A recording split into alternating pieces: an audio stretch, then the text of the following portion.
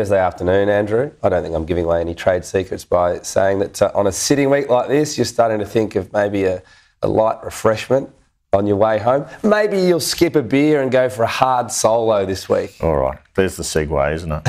There's the airport lounge, heading back to Sydney, heading home to see my family. I love Thursdays, favourite day of the week. But this is my favourite story today. The controversy over so-called hard solo. Yes, you're not seeing double, and it's not April Fool's Day. Brewer Asahi has released an alcoholic version of the soft drink, and the Teal Independents aren't happy. North Sydney MP Kylea Tink spoke earlier to our reporter and producer Cameron Redden. As it currently exists, the way it's packaged, the way it tastes, the name of it, it just doesn't pass that pub test. So I'd like to see it taken off the shelves, and I'd like to see a conversation ongoing around what sort of products are actually introduced to the market.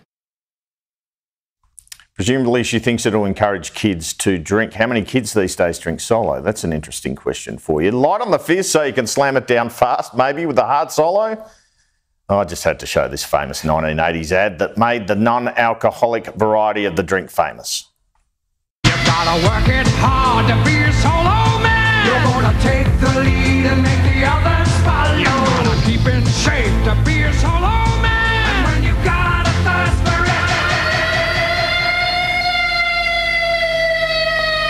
you've gotta crack a solo. Extra tangy lemon solo. Light on the fizz so you can slam it down fast. You face the challenge, you've earned the reward. You've gotta crack a solo.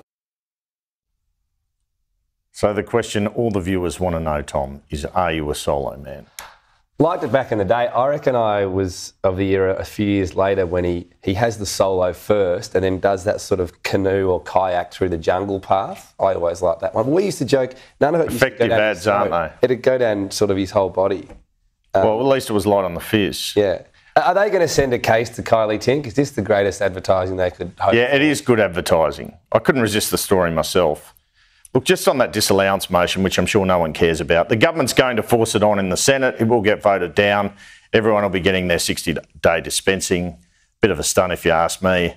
I think they'll be talking about hard solo at the kitchen tables tonight, not about the disallowance motion in the Senate. All right.